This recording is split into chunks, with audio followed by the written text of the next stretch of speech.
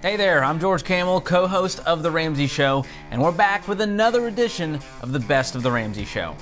This episode features unbelievable disputes between spouses, financial abuse, infidelity, hiding purchases, and addiction. It gets real, and we hear it all. Check this out. Heidi is with us in Atlanta. Hey, Heidi, welcome to The Ramsey Show. Thank you for having me and talking to me today. How are you? Sure, what's up? I'm in a little bit of a predicament. I'm coming to the realization that I'm having to possibly make some decisions that are not only finance related. I'm having trouble also understanding you. Can you speak directly into your phone, please? It sounds muffled. Okay. Sorry. Can you hear me now? Yes, ma'am, a little better. Go ahead and try again. Talk bold. Okay. Talk bold. Yeah. It's just you and me and Dave and like 10 million other people. It's good. Yeah, exactly. I can't speak too loudly because my husband's downstairs and I don't want to be interrupted by him. So I'm in a situation where my husband's not wanting to work on our finances together. This last 2.5 years, he has not been contributing towards our joint account at all. Money is completely separated, and recently he informed me that if I want my financial situation to change, I have to do something about it. Because I've suggested to him, I've been listening to you for the last month or so here and talking about how if we're going to get out of debt, we need to work on it together. I sent him different shows that you've released, and in order for him to listen to it, he's just not on board with it. Why? I'm sorry? Why does he not want to combine your finances? He says that he's got a plan in place that works for him, and it does not include you. Yeah. So how long has he been having an affair? Yeah. Our finances basically have been always separated. That wasn't what I asked. Since I don't know of any particular situation where he is having an affair. Are you safe? Yeah, in my home, I'm okay. I just can't speak loudly. Okay. You can't what? Can't speak loudly. So you just called two guys listening to how you are having to speak in your own home out of fear of a man who calls himself your husband. And I need you to hear from me, who's also a husband, sitting next to another guy who's a husband, that safety can come in the form of physical safety, and it can also come in the form of psychological safety where you don't feel welcome in your own house. And Dave's question about, is he having an affair? I need you to hear the behavior. Hear what your husband's trying to tell you through his behavior. That is, you are not a priority. Right. His priorities are somewhere else, and he is disinterested in a relationship with you. Correct. Right? And that's heartbreaking, and I'm saying it real direct, and I know that's hard, but you are not safe at all. You know that, right? I'm not telling you anything you don't know. You know that, right? Yes, I know that, and this is part of the last 4 months has been very revealing. There you go. And so Dave's question about an affair, that'd be my first question too. Something has changed in this marriage. It was already separate, and we already would have poked at you for having different accounts. Something else has changed. Either he's about to leave, or he already has left, or something has shifted, or he's in trouble, he's got an addiction issue. Something else has shifted. He's in love with something else. Right. His phone, politics. There's a lot of different things that are distracting him, but we are all in the same house together ever since COVID, including the kids. How many children do you have? 2 girls. And what is your income? Well, right now it's not where it could be. It's about 40,000. What could it be? If I went back to my former career that I left to try to do this RV life with him, I could be making upwards of 90 on my own. So Maybe what? she could be making upwards of 90 on her own. Oh, 90. Yeah. I didn't hear the 90. Okay, I'm sorry. And how old are your children? 13 and 9. Okay. Can I ask you a real hard question? Yes. Is this the picture of love that you want to communicate to them? No, it's not. And I've been, wrestling with this, like I said, for the last 4 months. And after speaking to some of my friends and coming to the realization that, not only is it financial abuse, it's my mental health, it's my children's mental health. There you go. Yep. It's all of it. This is not the person my parents raised. My dad, I bought this house on my own, single. I was completely debt-free when I got married, and that has changed. Okay, and kiddo. I want to get back to who I was before. There you go. So here's what you're going to have to do. Your friends aren't who walk through you with this except as friends, but you need to get a good counselor. ASAP. So you need to go see a marriage counselor starting today that is a strong person that will try to help you save your marriage if it's salvageable, that will give you some verbiage and some positions to remind you you're not crazy, because you got two guys who are saying you're not crazy. You're not. Okay? And we both know this stuff, okay? So you need to get a counselor that can guide you through this. You don't want to do this off of a radio call, and you don't want to do this off of your friend's opinion over a glass of wine. You need to get a counselor in your corner that can give you some ways to explain to your husband that what will amount to ultimately an ultimatum. A boundary. A boundary that says you are going to re-engage or you're going to disengage. Right. We're not going to play here in the middle, and I'm not going to be abused at this level anymore. And you got to have someone help you set that boundary, not two guys on the radio. But you're not crazy, and you need to do this, and you need to do this right now. John, we got to go back to that last caller for a second, because there's a whole lot of that in America today. Yeah. Okay? There's a lot of different ways that husbands and wives interact over money. There's a situation where they work together, and everything's combined, and they make decisions together, and when they make decisions on their spending and their investing, they realize that they are truly adding a level of unity, a level of oneness to their relationship, a level of communication to their relationship, and that's plan A. And it has the highest probability of increasing the quality of your marriage and the highest probability of you becoming wealthy. Plan A does. Plan B is to healthy, mentally mature, emotionally mature people who operate financially like roommates, but both of them have a vote, and there is a mutual respect, and there's communication between them, but they run separate accounts. That's a plan B. That lowers the probability of wealth building and the quality of the marriage substantially, but it still functions. Plan C, that's even worse, is mom or dad, husband or wife, one of the two, is in charge. And the other one is doled out money as an allowance. Well, I got to check with mom. I'll see if I got any money. Meaning the wife is in charge of the money. Or I got to ask my husband because he handles all the money. And, I don't know what we've got. And they die. The one that handles the money dies, and the other one just left clueless and with no skills because they don't have decades of handling anything.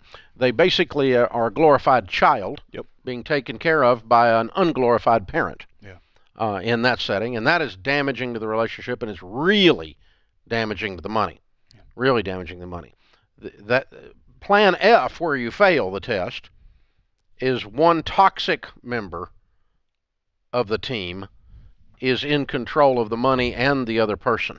It's finance. That's abuse. With toxic financial abuse. Right. The extreme of that is there's a high correlation in the data and in the actual practice, and I've seen it on the financial side. I've talked with other coaches. You and I have talked about this.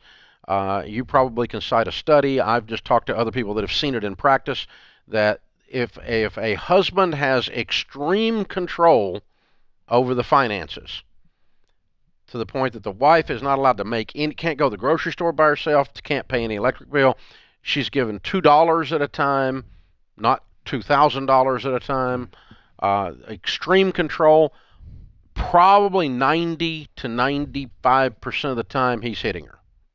Domestic violence tied to that. If there's that level of control, you can just about count on it.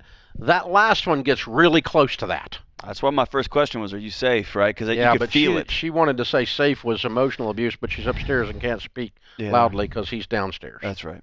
Which makes me wonder about that whole thing. And how many calls have we taken, you and I have taken, that have a couple on, they disagree, they're either laughing about it or they're in jest but serious. That's the first one of these where somebody's hiding upstairs saying, help. It's not the first one, sadly, but it won't be the last one. But the point of us bringing this up is, to outline what A plan is, B plan is, C plan is, and F plan is. Here's the thing. Every one of those, regardless of who you are and which player you are in that role, is a choice to go forward that way. Right. And I would encourage every one of you to choose to move towards the A plan. Yeah. Or if you are unsafe, to choose to get out. Yeah. Whether you're unsafe emotionally or you're unsafe physically. I don't tell people to file divorce, and I don't tell people to file bankruptcy, but there are situations where you're unsafe, you need to get out of there. And if you find yourself, she mentioned something at the end of that call that just buried itself in my heart a little bit. She said, this isn't who I am. I've looked up, I bought this house, I bought it on my own, I had a great career, I was debt free, and now I'm somebody else. That's common language of somebody who's in an abusive relationship. I have become somebody else in order to keep myself safe, keep my kids safe, keep this guy from keep his rage, keep his rage down. That's right. That's right. And when you look in the mirror and say, "Who are you? Who have you become?" Because there's a rage person in your life. That is signal number one. Call somebody and get some help right away. Yep. Yeah. Yep. Absolutely. Yep. That's the wrathful man Proverbs talks about is a dangerous character. Golly, man. It's a dangerous character, and the sad thing is that he's probably has very low coping skills himself, and that's what drives him to rage. That's right, yeah. And I'd love for him to get some help as well. And she mentioned something, the number of calls I'm taking, Dave, on my show, the data is bearing it out. The folks over the last 24 months who have gotten psychotic about their cell phones and new data and new information and news, it's destroying people. Put your phones down and say, I got a problem, and go re-engage. Or call. You get a human being. Get a counselor. Yes. You do not need turn your stupid screen off. God, and get around human beings. I mean, it's screen time. People have gone down the conspiracy theory or alternate theory or whatever you want to call it, rabbit hole, and they live there. They've moved in. Yeah. And so I've had to put up a boundary in my life. I've got a certain number of acquaintances / friends that I'm like, not here. Yeah. I'm not talking about COVID anymore. I'm tired of it. There you go. It's no longer fun. I don't want to talk about it anymore. Yeah. Because you're all stupid. All of you are stupid. I'm just not talking about it anymore, And if I die from it, y'all can make fun of me then. It's fine. Right. But it's all good. And you can be mad at Dave Ramsey, and you're already mad at him, so screw it. Whatever. It's okay. So, but I mean, this whole thing, you've got to, this rage that has welled up inside of started with a quarantine, and has driven people, the fear off of that. It's an existential crisis of another kind. It is. And we are feeling a mass psychosis, man. We've got, dude, and this is how nonsense gets started, Dave, that you can't wheel back. And so I want people to put their phones down and go call a friend. Call and ask your close buddies, have I been raged out? And if they're good friends, they'll be honest with you. Say, no. Or they'll look you and say, yeah, we've been worried about you. Yeah. I've had those moments in my life, man. Well, you get in fight mode and you stay jacked up. And you never get off fight. You just go looking for the next fight, the next fight, the next fight. Yeah. Yeah. And it's a jacked up thing. And then all you do is just keep Fox News on or CNN on, whichever version you are. And they'll feed it to you. And they'll make sure you're pissed off. All 24/7. That's how they get paid. Exactly. And if not, you can turn on your local news and a tornado's going to kill you. But yeah. Oh, my God. There's a snowstorm. It's like, oh, jeez. Just get in the truck and drive to work. Or don't, but pick one. Don't be Or don't, but don't be turn maniacal about it. Turn the TV off. Turn it off. It's white powder. It's going to be okay. It'll be all right. And so, but the wussification of America, this idea that we don't know how to fight through something, and then when we get into this, we don't have the character structure to fight like a man. Instead, we fight like a boy. And through power and control, and jacked up bully mode instead of manly, righteous anger at something that's truly principled and wrong. And so you become an activist. God help you, because you don't have anything else to do. It's weird. It's weird. It's happening out there. And so if you're in those situations, folks, get some help. Call somebody. Please call somebody. Get somebody in your corner, walk you out of it, and put the phone down. This is the Ramsey Show. David is with us. David is in Louisville, Kentucky. Hi, David. How are you? I'm doing well, and thanks for taking my call, Dave and George. I appreciate your guys' wisdom and opinion, so sure. I'll try to be brief. Okay. And a little groundwork. I'm an over-the-road truck driver. I am out 5 days at a time, and I have rotating weekends. My wife works full-time. I would say 2 full-time jobs. She also takes care of our kid all week while I'm gone. So we have a 20-month-old, and we have a second baby boy coming in 9 days. Wow. So, yeah, Mama's got her hands full. I try to help while I'm there, and this job does have predictable schedules, which really helped a lot. But here's what happened. There's a lot of relational stuff and a little financial thing, but I do wonder your thoughts on the financial thing. So when we put the second car seat in she had a small SUV, I was the one who said, this thing's a little tighter than it needs to be in here for you having to pack them out in and out all day by yourself. We might look at some other options. So we talked about it, could not agree on makes, models, anything. I'm looking at minivans. She's looking at SUVs. We actually went and physically looked at some cars just to get some ideas, try to compromise on things. And there was a little compromise on cars, different makes and models. And then we were trying to figure out what would be realistic in our range with the trade and all that. And there were several, we both got a little sticker eyeballs there and then tried to back away from that. And there were several talks about, we're not going to finance anything different than where we are now to get into the vehicle we need to be. A lateral move is fine, but we're not going to go backwards. Next thing I know, Saturday, she sends me pictures of this van that she just went and picked up and financed $10,000. We owed $5,000 as it was on a car, and we had the money to pay it off. We were doing the stork mode thing, and I don't know if she just had a change of heart. We had a commitment conversation last night, and we agreed there's a lot of individual and relational counseling needed to figure out how we even got to where we thought this was a good idea. My thought on the financial side is we turn right back around and sell that van, and whatever the gap money is between the sale and paying off the loan, that's what we go by. She seems to still think, I don't know at what level, that this was a good idea and that we should keep it.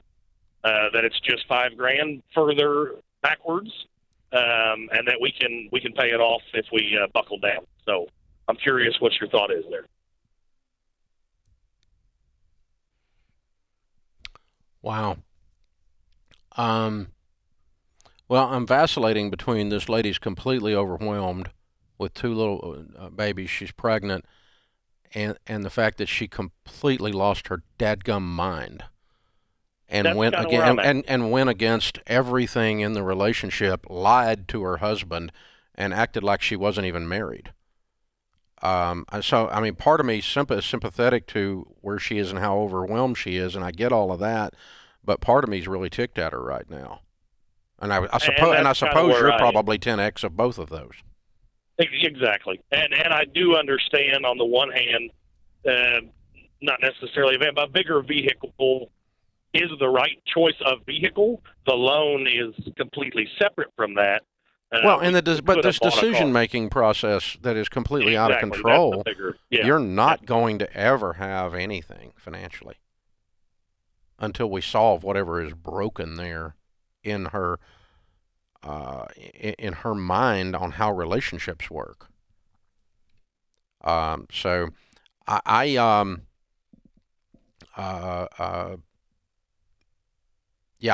financially, what you need to do is sell the car. And you need to get a car that you can afford. And also, that would probably be a good idea for her to recommit to your marriage, not necessarily to the Ramsey steps or something. You guys may decide together that you want to go deeply in debt. If you want to do that, that's fine. But whatever, the first thing that has to happen is you all have to get on the same page and agree to keep your word to each other. You just can't have a relationship where you just don't keep your word to each other, or where you act independently, unilaterally of each other like this. There's just no data that says that creates a quality relationship.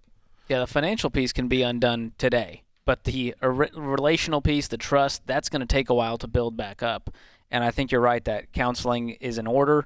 And on the financial side, do you guys still have other types of debt outside of this car loan? Yeah. How much? A little bit. Yeah, they're working baby step too. We're close. We had $5,000 left on the cars. This current car is now 10, so an additional 5 or 6. Yeah. She has a $17,000 student loan, which would have been the next thing we tackled, and then some petty collections that she has from old credit cards. Yeah. My guess is your wife feels like that she's been running her life by herself already for a long time because you're just never there. And she feels abandoned, and she just had to do what she had to do as an abandoned single mom. I'm thinking that's where she is emotionally.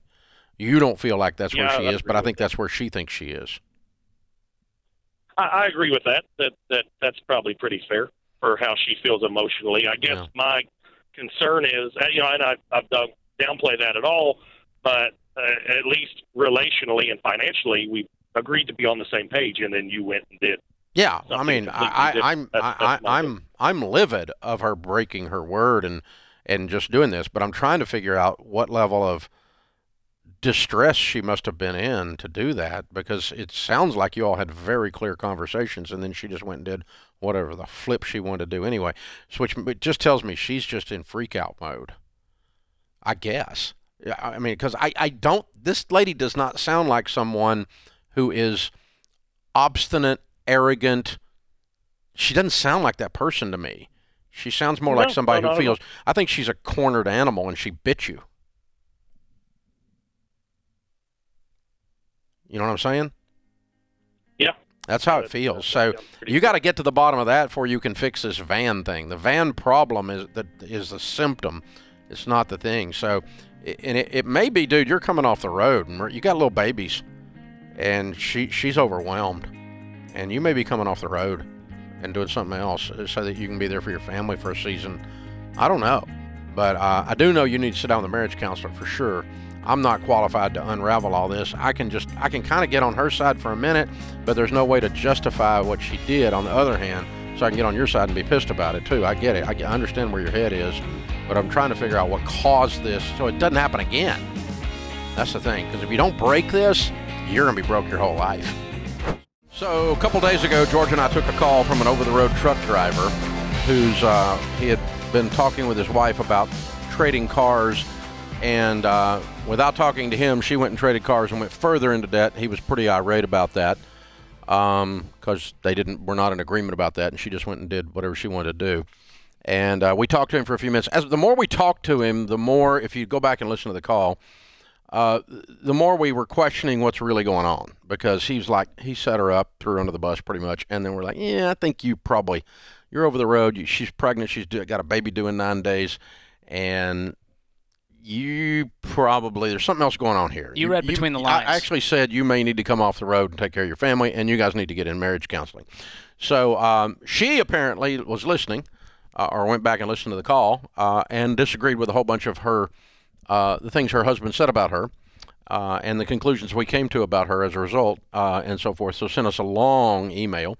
And so we thought it'd be fun to kind of go back through that, because it's really interesting. So here's the deal. well, let's just say, okay, I listened yesterday, got to hear the call you took from my husband regarding the purchase of a van, resulted of financing $10K. I know responding probably won't get airtime to resolve the plethora of issues you two seem to pick up on, but I felt at least I could provide some context for my actions that would hopefully lead to a rebranding of my sanity, because I said she may have lost her dadgum mind, and accountability for the situation. The truth is, partially, as you put it, I was backed into a corner and I bit back. So it sounded like they couldn't come into agreement, and he's on the road, left her, stranded with a bunch of kids, and she just did whatever she wanted to do, kind of thing. That was my point. And so then she goes on for about a page and a half explaining why it's okay to borrow money to buy a van and all this stuff, which of course is not true. My husband didn't mention that he's packed all of his things and moved out. That's true. He did not mention that, and has taken half of our emergency fund with him 9 days before I deliver our second child. Oh, really? That's just nice. No, he didn't mention that, because I probably would have ripped him a new one for doing that. It's like, if you're going to leave, you don't leave 9 days before a baby comes, doob. This didn't just suddenly happen. So, yeah, we would have, George and I would have teed off on him on that. Me more than George, but because George is generally nicer. Too nice. She closes with, I'm not stupid, I've not lost my mind, but backed into a corner with no other resources or choices. I think I can own this one. And that's after rationalizing again for 5 paragraphs that buying the van was a good idea. So let's go back and regroup on this whole thing for a little bit. Number one, I don't like it when any of you, none of us at Ramsey like it, when you take our good common sense advice that is meant for you to prosper in your family and you weaponize it to use it on your family, or weaponize it to use it on your spouse.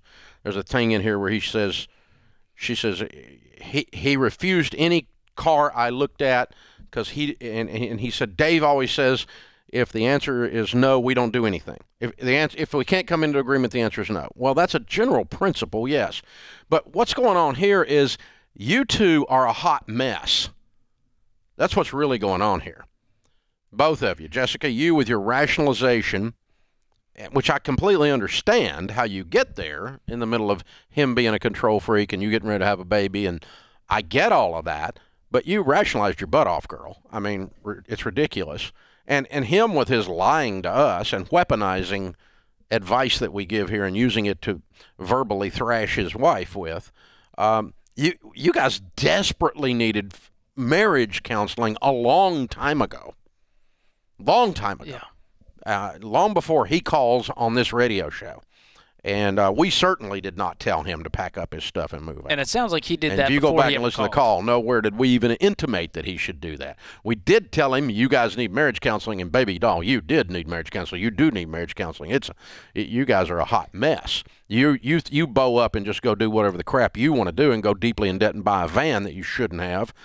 Against his wishes, which indicates that you guys are not on the same page and have serious marriage problems, and he's being a twerp and a control freak and not coming up with some way to take care of his pregnant wife and kids and get her into a car that works. Well, to that end, everybody wants what they want instead of serving each other in this marriage. She says, to quote him, I don't care if it has a welded 5-gallon bucket for the front seat. You'll drive what I pick or I won't agree to it. Because Dave says if you can't agree, you go with who says no. So see, I buy it. That has never come out of here. I mean, that's just completely weaponizing the advice here. So, yeah, Jessica, you have a mess. Your husband is a mess. You're in a mess. And you did a stupid thing in the middle of all that. And it hurt to have her laundry aired out, on national radio. Well, too. I don't blame her for that, too. And I pick on ladies getting ready to have a baby in 9 days. Oh, my gosh. So, but the point is, guys, if you can't get together on what to do with money, it's not a money problem. If you can't get together on what to do with your car, it's not a car problem. That's a marriage problem, and it's usually a selfishness problem. I mean, she was selfish because she just went and did whatever she wanted to do. He was selfish because he's like, I'm not going to agree to anything because I don't like it, and I'm on the road, and I'm going to hold all the power like he has any power, which apparently he didn't. So, it was just out of control. So the inverse of this is, hey, I love my wife, and I understand she's freaking out. I got to figure out some way to get her in a different car that is good for our future, and going further in debt is not good for our future. Instead of, I'm going to tell you what to do, and Dave Ramsey, and oh my God, you twerp. And they mentioned, we didn't ask their income, they make $137,000. Yeah, and it paid off a bunch of debt, right? Yeah. How much was it? It was a lot. $50,000 in 15 months they paid off, she says. So, but you didn't ask what we made, she said. Well, I didn't ask what you made because that wasn't the question. The question wasn't It's not an income wasn't issue. a math problem. It was my wife bought a car that we didn't agree to problem. That was the call. It wasn't like how much money you make. How much money you make doesn't solve, you two not getting along. So you could make $237,000 and still not. You still shouldn't go do that, and he still shouldn't put you in a position that you felt like that was the only thing you could do. So you two are you're a hot mess. You're a hot mess, and you need to be in marriage counseling, both of you, bad. And so, because here's the thing, Sharon Ramsey goes and does that, I'm gonna have a problem. But I'm also not gonna put her in a position that she feels like that's her only way. And if she feels like that's her only way, then she's got a serious Cinderella syndrome, like she deserves it, entitled, and I'm arrogant and whatever. Then we got another issue going on, and we're going to be sitting down with a professional and helping us guide through our relationship because apparently we can't guide through it ourselves. And we've done that. 10 years, after we were married about 10 years, we about killed each other that year. And so we, marriage counselor saved our lives and our marriage. Saved my life because she probably would have killed me in my sleep. But so I distinctly remember driving the crappy. You remember, this is how bad it was. You probably have seen these on the road. They're still out there. The two-tone blue Astro vans. Oh, yeah. You remember those? Yeah, those are real ugly. This is like the minivan of minivans. And it had like a bazillion miles on it. And I fried the transmission out of it, pulling the boat, because it wasn't designed to pull a boat. It was a lightweight little thing. And put a new transmission in it. And this thing, it stunk. It had Cheerios like neck deep in it. We'd raised little babies in it and dogs, and it was a mess. And she was over this van. And rightly so. It was a piece of crap. And we were starting to make a little money. We finally got a little bit of money. And she's like, I want to get a Suburban. I want to get an SUV. I'm like, that's $20,000. Might as well be that gum $200,000. What do you mean? Well, you got $20,000 coming in down there at your company, our company. You keep telling me it's mine. I want some of the money out of there. Buy an SUV. I'm like, yeah, but that $20,000 we can use to invest in this thing we're working on, and it's going to make us $100,000. If we buy this car for $20,000, and we went back and forth, and I went, ugh. And we kept arguing about it. Finally, I had this moment where I went, you know what? It's not an either or, it's a win. And I said, so okay, we need to do the investment at the company, and we need to buy the car. And which one we do first is the only thing that mattered. And so we just put her first. She won.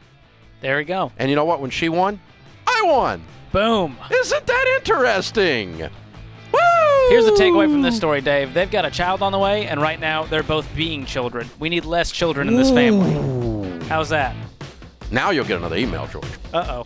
Yeah. You changed her brand. This is The Ramsey Show. Michelle is with us in Scranton, Pennsylvania. Hi, Michelle. How are you? Dave, I'm great. How are you? Thank you for taking my call. Sure. What's up? Very exciting. My husband and I are on our baby step 2. It's been amazing, and to encourage people out there, if you're starting this journey at 58, it's not too late, and it can change your life. And the second most important part is that my husband wants to know what you think for investing. And would you advise, sort of to hedge against inflation, buying like some gold coins as part of your emergency fund? Mm-hmm. Okay. No, and I wouldn't suggest you buy stock in Home Depot either, or Apple, or Exxon. Why? Because the price is too volatile to use as an emergency fund. The purpose of the emergency fund is insurance, not investment. It's there for the rainy day. The umbrella is there for rain only. It is not there to fight off bears. It's just for rain. That makes sense? Yes, indeed. So let's say we have the emergency fund in cash. That's all you need. Maybe it was an extra. You can put it in the bank in a savings account if you want. And Michelle, I'll go. Right.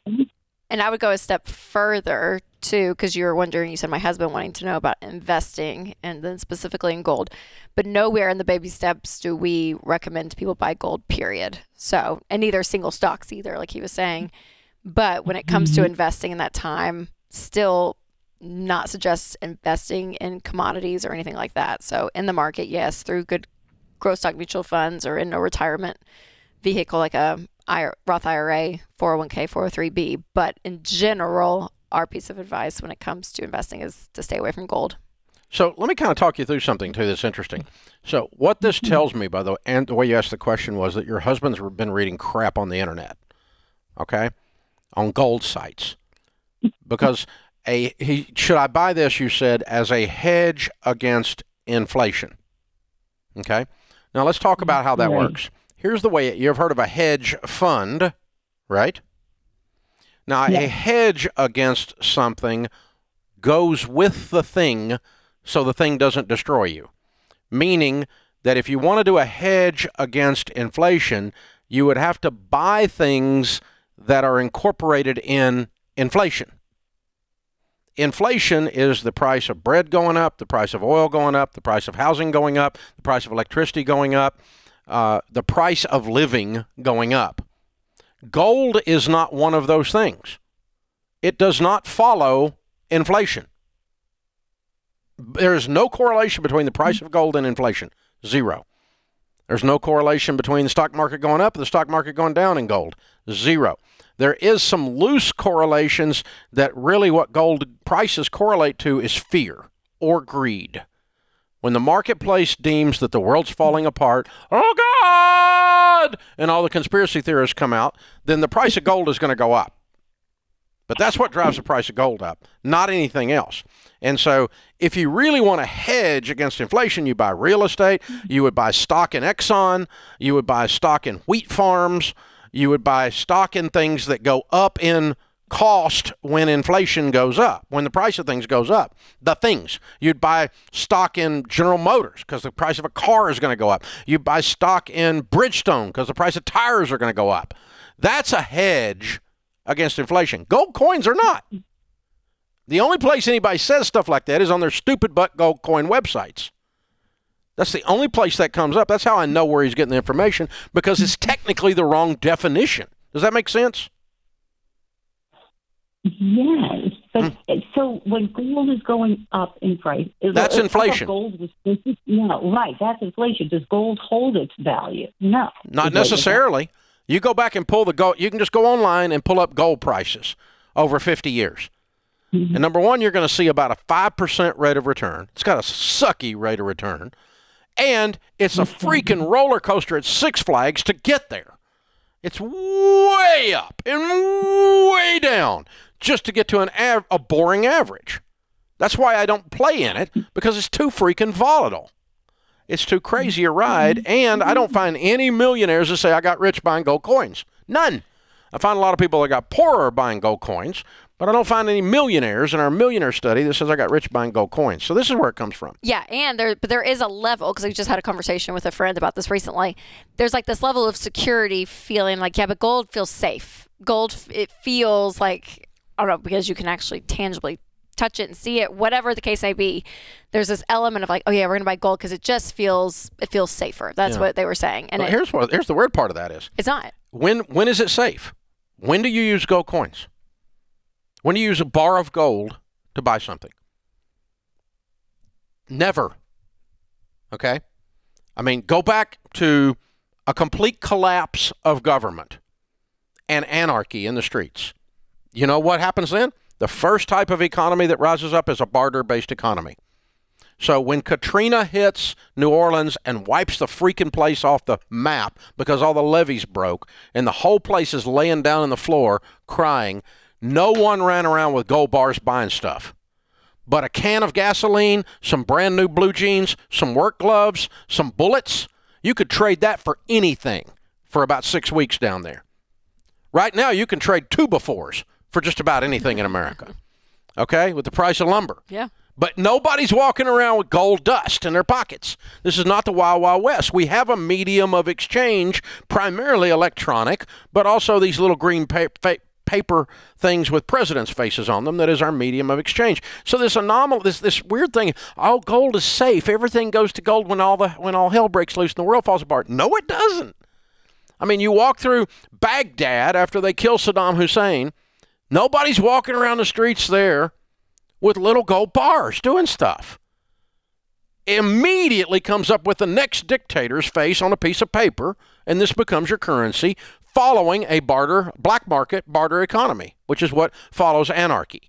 So you go from anarchy to stabilization, and there's always a currency that pops up following with the next government. I mean, when the Civil War broke out, the South, they didn't run around with gold bars. They printed up Southern money, which became worth nothing once they were defeated, right? We were defeated. I was here. I wasn't here, but I live here. But anyway, but I probably wasn't that old. But anyway, but I mean, same thing. I got these little pictures of Saddam Hussein on paper money that this guy in Special Forces brought me back, and 3 bullets from an AR, right, when he was on a thing there. And you know what that paper money's worth? Nothing, because the people that supported it are worth nothing. It's gone. But there was never any gold backing any of it up. But so then why does fear drive it? Because you see, I mean, like the joke is, I feel like on cable news networks, it's always gold commercials selling gold. And that's...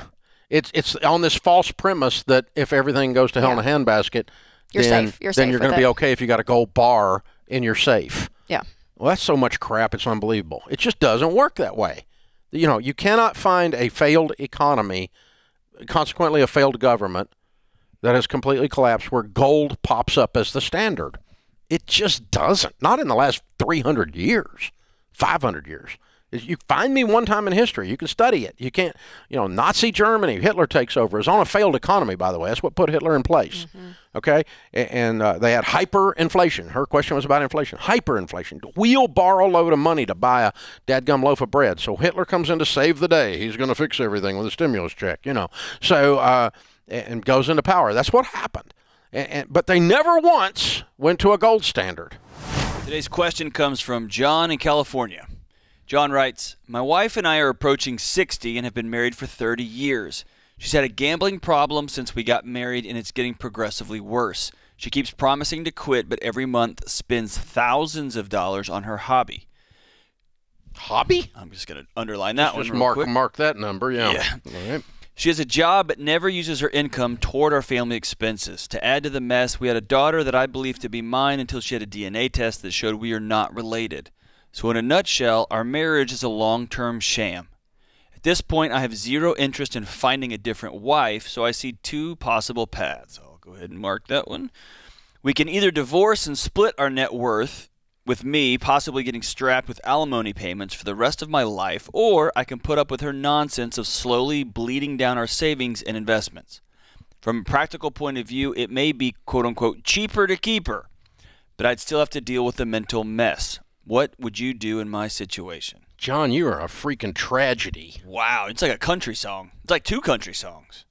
And, I love how you just completely painted yourself into the corner, and there's only 2 possible scenarios out of this, and both of them you die. Exactly. I mean, exactly. It's like I'm going to starve to death or have a psychotic break. Yeah, I'm going to absolutely lose my mind, or we're going to be cheaper to keep her, and I'm going to tolerate it. You are making an excuse for tolerating this all these years because you hadn't manned up and dealt with the problems in the last 30 freaking years.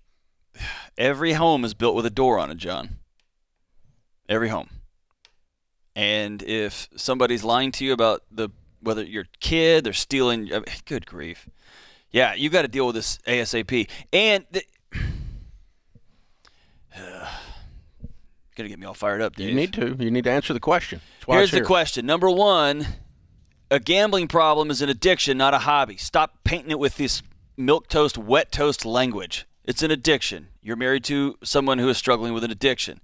Number 2, she has a job, but she never uses income towards her family expenses. That's your fault. Correct. Number 3, we have a daughter that I believe to be mine. My marriage is a long-term sham. Maybe.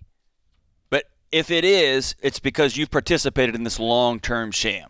Okay? I want you to look in the mirror on this. None of this is new information. Correct. At this point, we have zero interest in finding a different wife. That is completely irrelevant to the point that you are worth more than living in a home where somebody is using you as toilet paper. Stop. Nonsense. You don't have to be interested in finding a different wife. You can be interested in preserving your dignity, taking care of your mental and physical health, and helping your wife not deal with her hobby, but possibly get help because she's ill. Should we continue? Mm-hmm. You can divorce. I'm never going to tell somebody to get divorced, but this is a mess. You've been cheated on. Someone's liquidating your money. You need to go see an attorney and or a marriage counselor today, is what I'm saying. It's a mess. Here's the thing. People do stupid butt stuff. Absolutely. That are harmful to other people. And if it happens to you once, shame on her. Yep. Happens to you twice, happens to you 3 times, happens to you 4 times, shame on you. Happens to you over 30 years since we got married. Shame on you for not dealing with it. Right. And so Dave Ramsey's shaming someone. Oh, brother, you dadgum snowflakes. But the deal is this. It is your fault that you haven't dealt with this before now. Correct. And you act like you're somehow stuck. You're not stuck. No, that's the title of my new book, Own Your Past, Change Your Future. Thanks for the underhand pitch here, John from California. You've got to own what is. And what is you've allowed allowed yourself to participate in somebody else's illness or their addiction or their bad behavior, whatever you want to call it, for 30 years. So tell me, John, on this. What I read is this lady is messed up, and he's almost as messed up as she is. Yes. So it's hard for me to be hopeful that both of them can come around. Why would she change her life? Her life is fantastic. She gets to do whatever she wants. Whatever she wants. Whenever she wants. With no consequence. And he just looks at her. She lives in a rent-free home. He just whines and bitches. Someone else pays her food and what? But never does anything about it. Yeah. So here's the deal. I mean, in other words, he can come in tomorrow and, with the help of a counselor, say we're going to go to a marriage counselor, and in order for me to stay, here's what has to happen. Right. An ultimatum. Yep. Okay. No more gambling. Yep. And your money becomes our money. And anything that looks or smells anything like infidelity, we're done. Right. I mean, these are non-negotiables. He could come in tomorrow, and then she could say, "Oh, you're right. After 30 years of doing it this way, I'm just going to stop tomorrow." Right. Probably not, right? But here's what is going to happen. It's not a matter of him saying, well, then I guess I have to do this. What he has to do is draw boundaries, and then she gets to choose, do I want to be in a relationship with him? Yeah, and she's already chosen that, by the way. That's for 30 years she has. Yeah, right? That she doesn't. That's right. So John, you got to start. These are two lazy people. They're lazy in that they will not deal with their stuff. Yeah, I was going to say intellectually, or they're just so traumatized. Emotionally lazy, yeah. But whatever the reason is they're not dealing with their stuff, either one of them. Yeah. Is what I'm seeing. So, I mean, it's just good old boy stuff. But anyway, yeah, so that's what you are going to, if you asking us what to do, we would say you're going to sit down with a therapist and you're going to say these are the conditions under which I stay, or you're going to just say I'm calling it a day, click out, peace out, and get an attorney. And to presuppose that you're always going to pay alimony, you probably are after 30 years. But that also is a negotiation, and she probably wants free of you. And let me say this, not tongue-in-cheek. John, you don't know what going to bed, just going to sleep, feels like without medication. You don't know what it's like laughing from your guts anymore. You don't know what it's like to be with just a group of buddies and y'all are having a good time. You've lost that sense of joy, and what I would tell you is you're approaching 60. You got, 30 years left? You can choose from this point forward to make those 30 years the best 30 years of your 60, or you can choose to, this way. The point is, both paths are going to be hard. Choose which kind of hard you want. You want hard where you slowly drown, or you want hard where you slowly stand back up? You get to pick. Yeah, because it is way past time to stand up, dude. Stand up, John. All right, today's question comes from Jennifer in Kansas. My husband is 100% sure that the world will end soon, or martial law will take effect and money will not hold any value. Because of this, he will not save. He has business and personal credit card debt. He has zero savings and spends his money as fast as he makes it. He's up to date on his payments but has no interest in paying them off so he can start saving. I am currently saving as much as possible and will have the last of my debt paid off later this year. I have life insurance in place for all of us and a 401k. He will also be able to draw my pension at my old job if I should pass before he does. I feel like I'm the only one preparing for our future, and honestly, it's hurtful. I don't know how to get through to him that even though the world may end in our lifetime, we should still be responsible with our money and be prepared. How can I get through to him? Dave, how can she get through to him? Well, I mean, the extreme way you've explained him, this is not somebody who's merely a prepper. This is not someone who is merely feels like that the culture is deteriorating. This guy is so sure, that he's so paranoid that the whole thing is going to crash down, that he, according to you, this is according to Jennifer, that he is doing nothing responsible. He's just living his life today. Now, or he's a complete liar, and this is his excuse for being a freaking child. Right. And doing whatever he wants to do. Either way, this guy is exercising at a level of mental illness that is pretty extreme. Right. This is a paranoia situation. Or it's a depression that is lapsed into, I literally can't think through to tomorrow, so I'm just living for the next 5 minutes, the next 10 minutes. Yeah. And I'll create this narrative, and I will find some websites that will back up my narrative. Well, there's 1,000 of these conspiracy millions of them, websites, and you know, and all you got to do is watch the news, and it makes them all come true. That's exactly right. You know? And but they're not, you know. So let me just tell you that the world has problems, and the world has always had problems. 100% of the time. And but the percentage likelihood of martial law and of you losing all of your personal assets coming together in your lifetime is so small that to believe that 100% to the point that it affects your behavior where you do nothing responsible for your family is called paranoia. That is a mental illness level. This is not merely we have a disagreement about how life works. This is your husband is mentally ill. And so let me... Am I wrong? No, and in fact, here...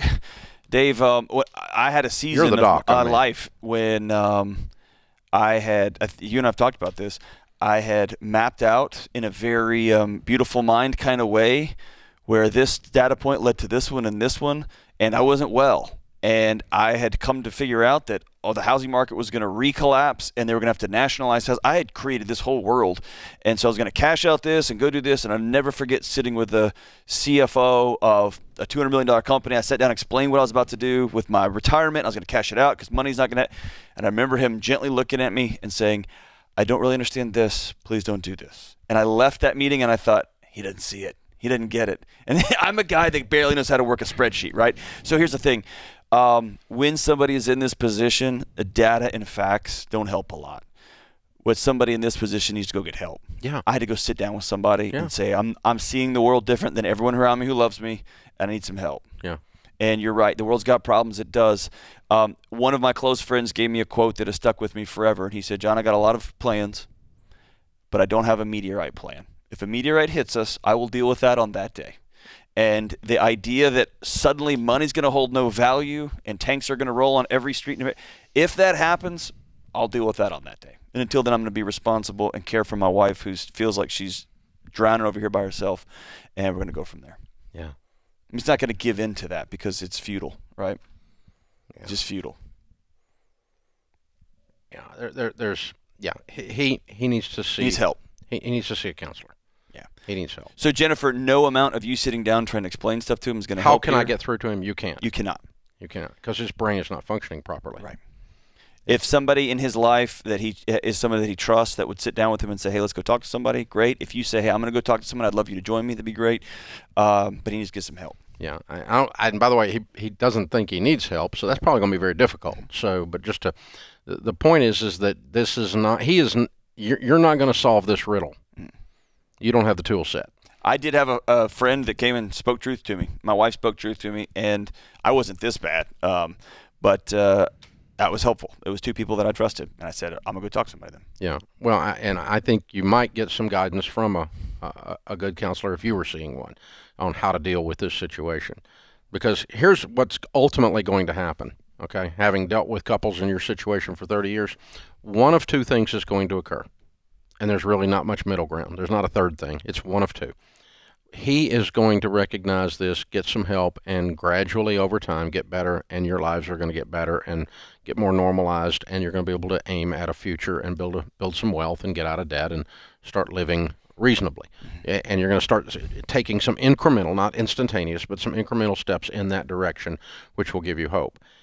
If that does not occur, 100% of the time, at some point you are going to boil over. A switch is going to flip, and you're going to be done. And there's going to be no talking you back.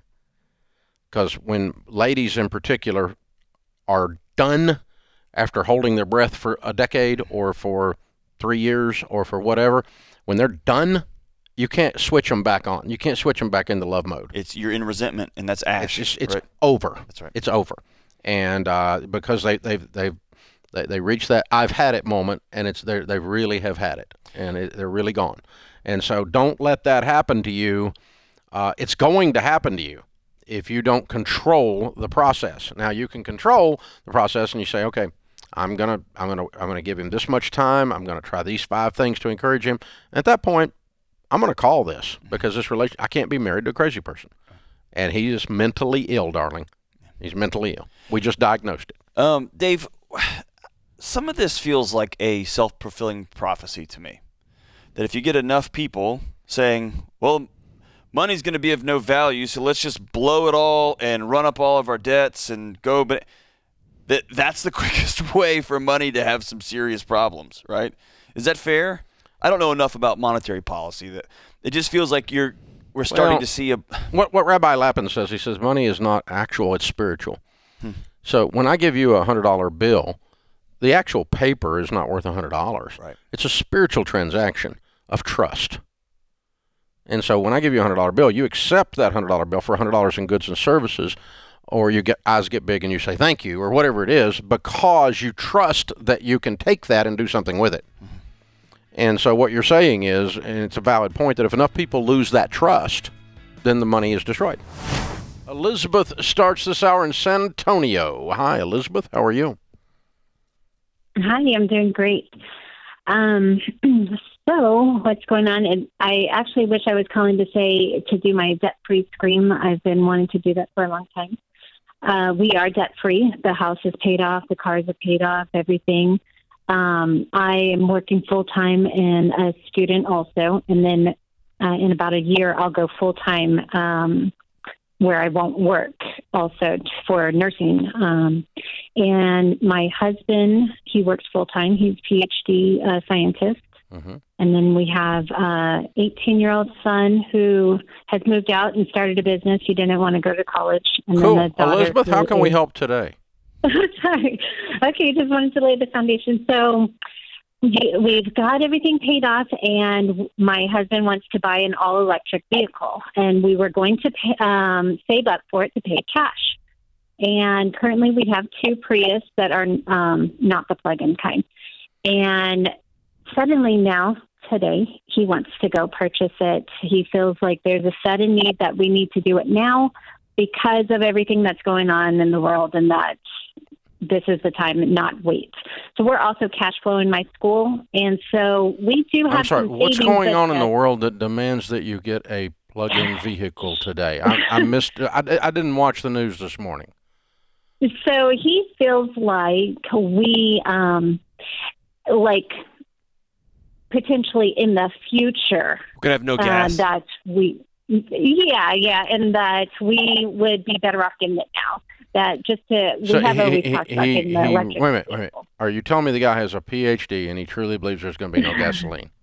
No, not no gas. No, just okay. So we're both very frugal, and we, so the. What is going on in the world that demands that you buy an electric vehicle? You said with all that's going on in the world, what the crap does that mean? Well, that the demand for electric vehicles is going up, and that they are harder and harder to get, and there's a long wait list for all the ones that are on the market right now.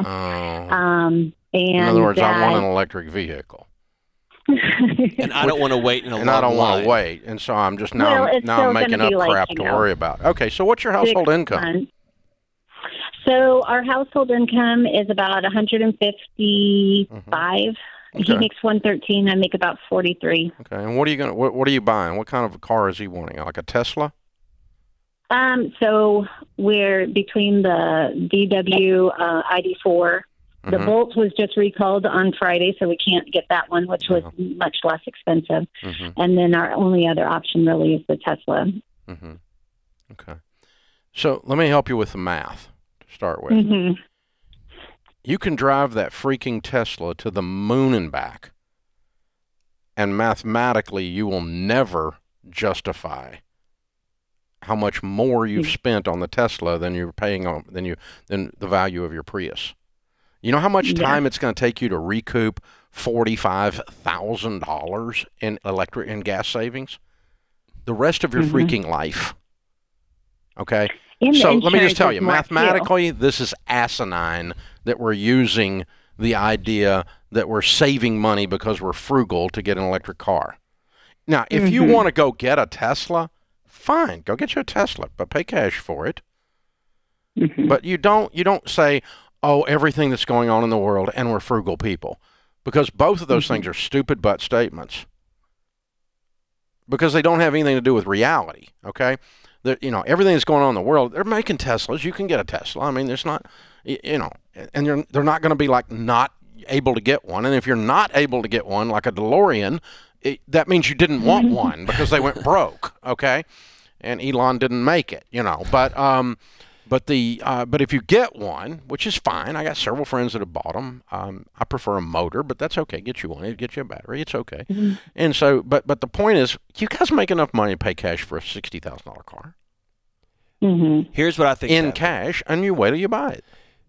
When our brains go to fight or flight, when we're scared, it actually has a cool bypass mechanism in your brain that turns off your critical thinking part of your brain, because it didn't want you sitting at the front of a cave wondering, is that a nice tiger or is that a fluffy one, a petting tiger? It just wanted you to run or to grab a stick and go to war, because if it happened to be a mean tiger and you thought it was a nice one, you were going to be dead, right? And so it's a cool little feature our brains have where it trades speed for accuracy. Close enough.